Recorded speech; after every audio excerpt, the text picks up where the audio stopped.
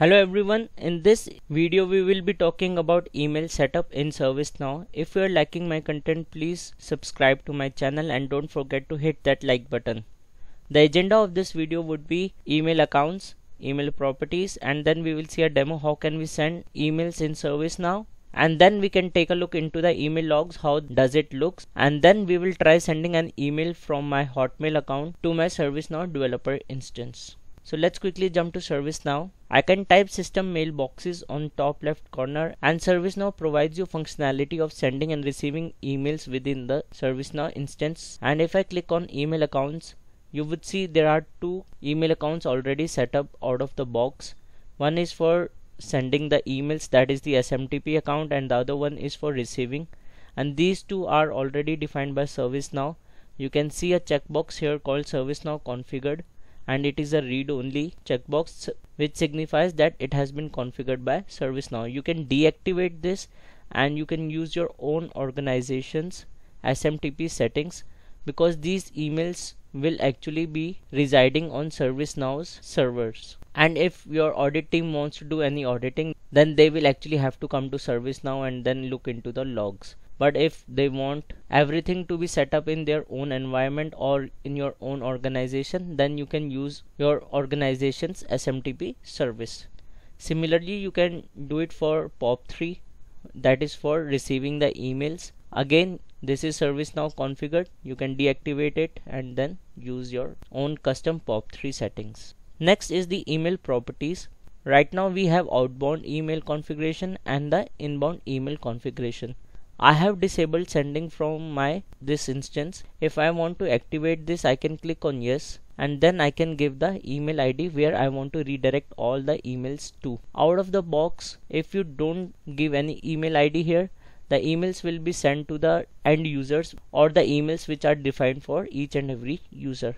But if you define any email here, for example harditsingh@hotmail.com, so no email will be sent to the end users, and all the emails which are going out from this particular instance will be redirected to harditsingh@hotmail.com. So this is useful when you are doing a testing in your PDI or in your lower environments, but do not use this in production because all the emails will be then sent to this particular email ID. And then you can append the time zone and dates in the sent emails as well, or you can deactivate that as well, so it is activated out of the box. Then you can add the visible watermark in your email. So this is a unique ID which is generated every time an email is sent by your system. We will see that in the demo, what is that unique watermark. And then if you want your system to resend your emails on some particular SMTP error code, so you can mention them here. And if you don't want to resend emails, if you receive an error code like 500 or 501, then you can specify or remove all these error codes here. And when you receive any other error code except these which you have mentioned in these two text boxes, whether you want to resend the email or not, you can mention that. And if you would have noticed in your incidents, if the emails which are sent out or received are mentioned in the incident ticket or change ticket, and you want only ITL roles to see that, you can mention that here as well, or maybe to only the admin roles and other roles. Next is the inbound email configuration, that is the receiving of the emails. If you want your instance to receive the emails, you can enable that here. It is activated by default. You can deactivate it by clicking on this checkbox, and then ServiceNow can identify whether the email it has received is a forward email, reply email, or a new email. ServiceNow segregates that by reading the subject.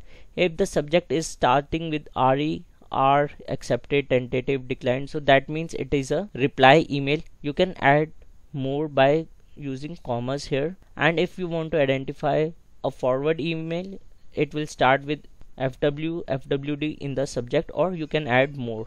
And if you're receiving emails from some email ID which is not in your ServiceNow instance and you want to create users for that, you can do it through this checkbox, and ServiceNow will start creating the users from the email ID it has received, and it will set the default password as this. And then finally, if you want to create the users only from a specific domains, for example ServiceNow.com or any other vendor, if you want, you can do it by comma separated values.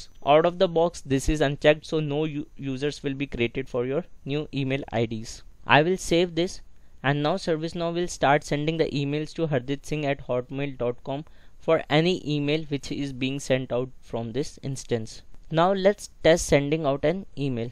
For that I will go to incident.list and I will open any incident. You can open any change record, problem record, or any task record, and you would be able to see 3 dots on the top, and you can click here the more options and click on this email, and you would be able to see the 2cc BCC subject and the body of the email, which is similar to your Outlook, and you can say this is a demo email and demo body. And if you notice, the 2 is given as Emilia and CC is hardit@example.com, which is a fake email ID. And if I send this, I should receive email on my harditsingh@hotmail.com, even though it wasn't mentioned in the email in 2cc or BCC. So this is how we have configured our email settings. And now I am in my Outlook email, and you can see the demo body and demo subject is here. So I have received the email, and this is the watermark which I was talking about when we were setting up the email configuration. And if you want to see the logs, what were the sent emails from your instance, you can click here, and then you can see these were the emails which were sent out today, and this is the table name sys_email. And if you want to see each and every email, then you can remove this filter of sent and you would be able to see all the emails. So this consists of received, sent, outbox emails. I'll type system mailboxes here, and you would be able to see inbox, outbox. So everything is being stored under same table sys_email, and these are just filters. Now I will go back to my Outlook and I will reply to this email, and I can say this is a demo reply, and I will send this email. And if I go into my email logs and I click on received, so I should be able to see the email which I will be receiving in a minute. And I just received this email. If I click on this, I would be able to see the details of this email. So who is the user from where I have received the email, and the reply has been set as reply automatically because it was starting with RE and it was mentioned in the settings. I'm moving on. If I click on preview email under related links, you would be able to see the whole body of the email, and you can see this is a demo reply here. If you want to send any fresh email or again forward this email, you can use this particular email ID. This is your instance name. In my case it's dev71141, so you have to give your instance name here and @servicenowdevelopers.com.